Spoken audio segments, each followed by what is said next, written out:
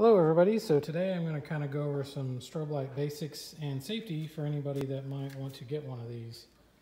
It's very important to remember that can be a lot of dangerous high voltage present in these, so you really need to know what you're doing.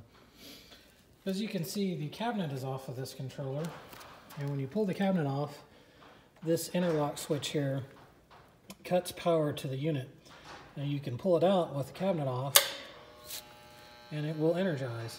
You can see the high voltage warning light came on there.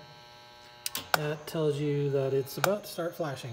So when that light's on, you need to be very careful if you have this opened up. And on the side here, these are your status LEDs. It will show you things like your sync, day or night mode, and any alarms that you might have. And here's your intensity select switch. Changes between night and day and auto. Auto is usually for photocell or master-slave interconnect operation. And here's terminal block 1 or TB1. This is where you connect your photocell and your master-slave interconnect or any alarms. And this is TB4. This is your main power input. And this controller, this is just regular 120 volts. Plugs into a standard household outlet. And then here is TB2. This is the output to the flash head.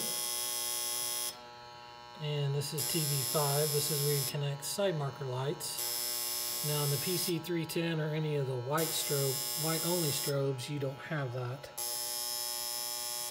And that's kind of a basic overview of the PC312 controller. You'll notice on the flash heads, Flash Technology does not put a safety interlock inside the flash head, so it will continue to flash if you open it up. So you have to be very careful inside there as well.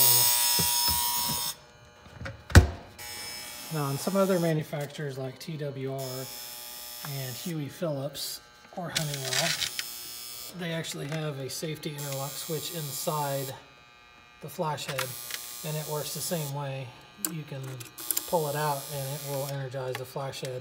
So it'll cut power to it if you open it up. Now you'll notice on these, whenever you kill power to it, the high voltage light stays on.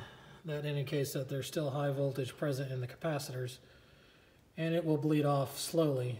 I usually wait a couple of minutes before I start working on these, even after the light goes out, just to be sure, because these things, there's about 500 volts that come out of these things, so it can be extremely dangerous. So you have to be very careful working on these. I do not recommend working on them if they're connected to power. You really should disconnect the power, the main feed power to it if you're going to work on it, even though it's got an interlock. There can still be voltage in there. So that's kind of basic overview.